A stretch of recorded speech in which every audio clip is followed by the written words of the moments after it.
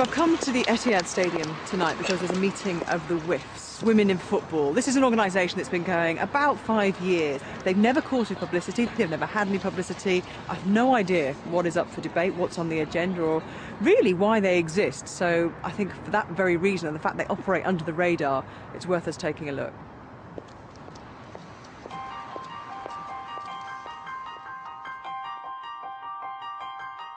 Somebody better get down there and explain offside to her. Yeah, I know. Can you believe that? Screaming away. That's exactly what I said. What do they offside to her? Of course they don't. The game's gone mad. I wasn't surprised. I wasn't surprised. I don't think any woman in football was shocked by that. It didn't sound like it was the end of the world. The charming Karen Brady this morning complaining about sexism. Yeah, do me a favour, love. And actually, it was the real derogatory tone that really annoyed me. And I think anybody who judges anybody's talent purely on gender, that's fundamentally wrong. It was the sexism scandal that made headlines around the world. The two Sky Sport presenters caught making sexist remarks about a female match official have apologised. And led to the exit of two of football's highest-profile presenters. Andy Gray said he was devastated at losing a job he loved. I wasn't as shocked as the general public seemed to be. People have a view that maybe the public are behind the curve. They're not. If I'm honest, I think I've probably experienced worse over the years. Who's got the confidence to stand up when, for example, a well-known television presenter says to you in front of a room of 20 people, how many Premier League footballers have you slept with? But it can sometimes be intimidating to speak out if you're a woman in a man's world. I mean, no one wants to be the whistleblower. For the past 6 months, I've been speaking to some of the most powerful women in the game. This old boy put his glasses on and he looked at me, oh yes, you're that woman. Hearing their experiences and trying to tell the real story about sexism in football. You ain't got a dick, but you have got great big balls. In January of last year, a number of off-air comments made by Sky Sports presenters Andy Gray and Richard Keys brought the subject of sexism to the fore. Charlotte. But I genuinely didn't think, oh, Sky's a bad place or those people are bad people. I just thought, that's what happens and they've got caught out. Honestly, my first reaction was there but for the grace of God. And I defy any broadcaster to go, we have never said anything, not sexist or racist or whatever, but just something that could come back and catch us out. Charlotte, you're going to chuck this in here for me, look. Charlotte.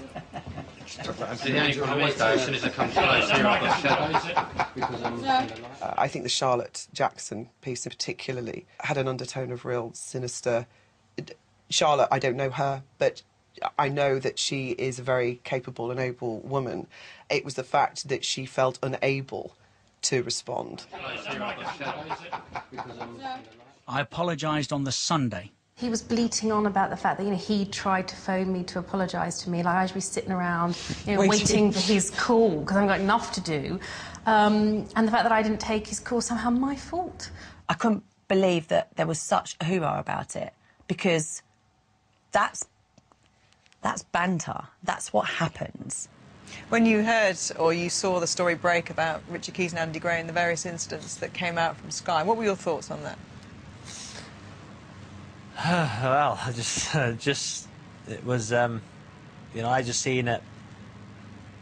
Good question, Gabby. It's a good question. I think that the thing for people like me is, in this climate we live in, it's, it's even now you panic of what you're going to say, not because he's a woman or he's a man, because you're just scared of saying the wrong thing, and I think that's how football is. I think it was lucky for us that they were caught on camera, because I think things change now, and I think people are a lot more aware of what they're saying, and society are a lot more aware of how it is in our industry.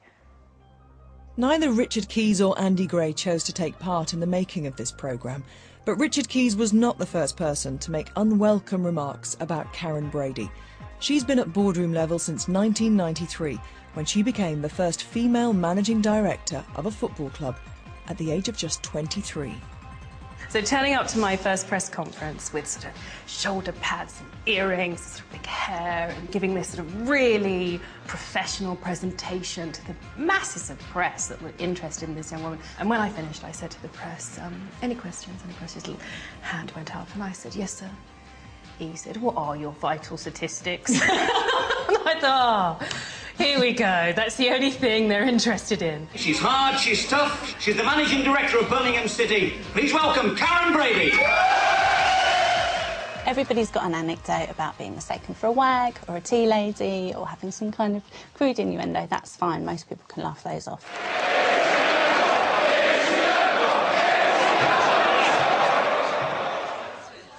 Anna Kessel hears a lot about the issues women face, not only because she writes about football for The Guardian and The Observer, but also because she's a co-founder of the Women in Football group. We've had stories of much, much more serious abuses, physical abuse at work, sexual harassment, discrimination, really upsetting stuff. This is the first time I've actually sort of openly spoken about it. The gentleman in question sort of looked at me and said, "You can't come in, no women allowed here." I thought he was joking, particularly because it was so timely after the Keys and Grow. We're talking 2 or 3 days later, I think. And I really thought he was joking, so I kind of laughed and kind of gave him a little bit of a, an elbow. Oh, thanks very much. And he said, "No, I'm serious. No women allowed, get out."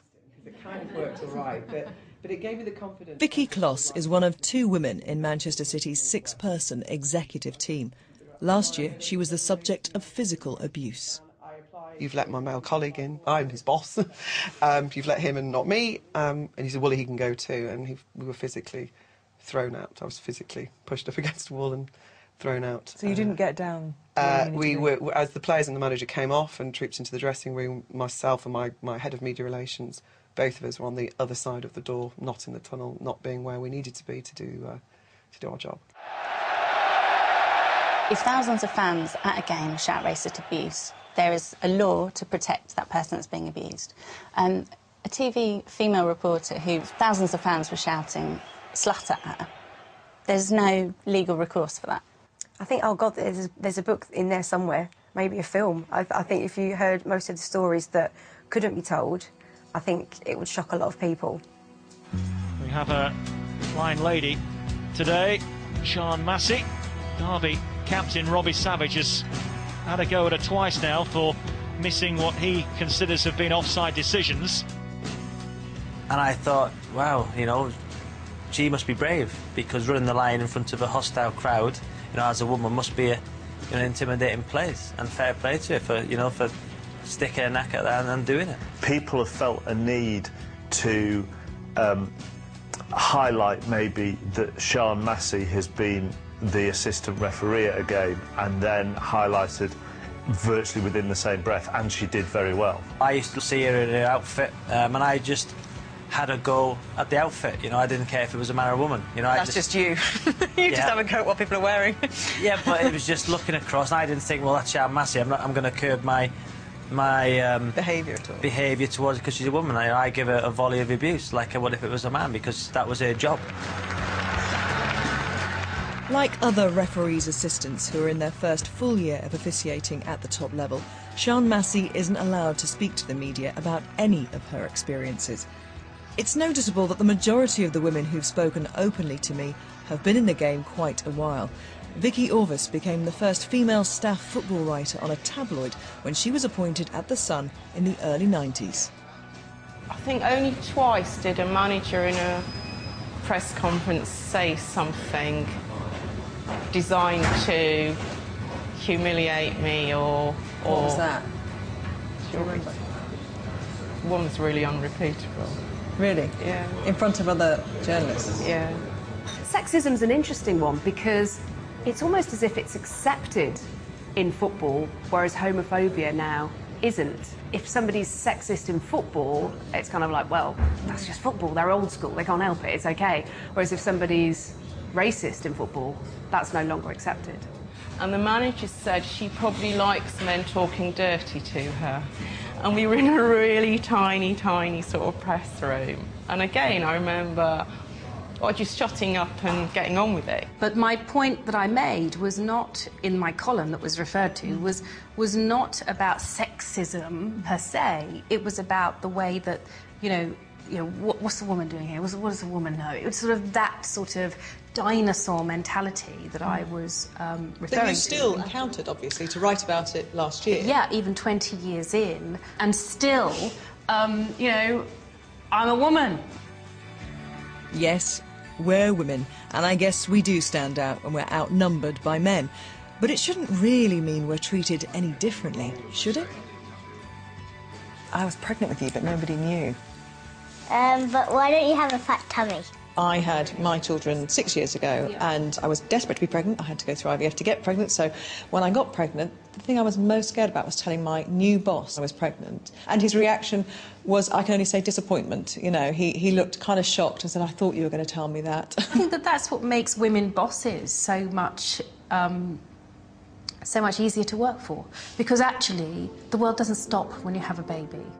I think people found it quite interesting that I was going to have babies and I was working in football. That seems to be what the gist of a lot of these. It must have been tiring. Do you think it was? Yeah. It was actually, Lois. It was really tiring. It was tiring working and carrying 2 babies, I'll tell you. But you went to some interesting football matches. Various things came flooding back to me about being in a Champions League ground, in a large section of the Manchester United fans started singing Get Your Tits Out. And we just thought, we'll just carry on watching the game and pretend that the glass is so thick we can't hear them. And so, even though they were the thick ones. And so we carried on watching the game and thinking that Sir Bobby, bless him, who was probably about 72 at the time, I wasn't hearing this because he never said anything. So we're watching the game and eventually Sir Bobby just stands up, pulls his top off.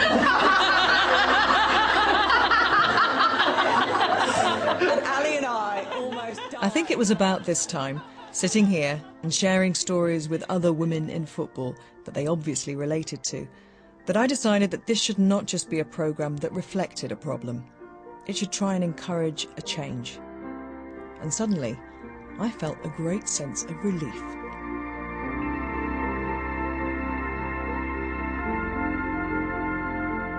When I started presenting at Sky in 1996, Delia Smith had just become a director at Norwich City, and within a year, Wendy Toms became the first female match official in the Premier League.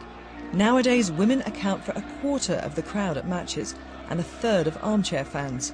But getting to the top still isn't easy. Just ask the most powerful woman in football, Karen Espeland. And don't hesitate to ask. I mean, UEFA is here with a lot of people. Understand it's a lifetime opportunity for these young players. Last year, Karen became the first woman to make it onto UEFA's executive committee. But when she first started playing the game, it wasn't even legal.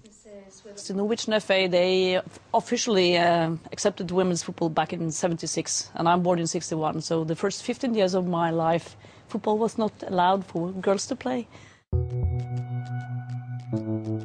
At UEFA, Karen is responsible for both the men's and women's game. I work very hard the first years because you have to prove your competence, or at least I put that pressure on myself, but you had to also.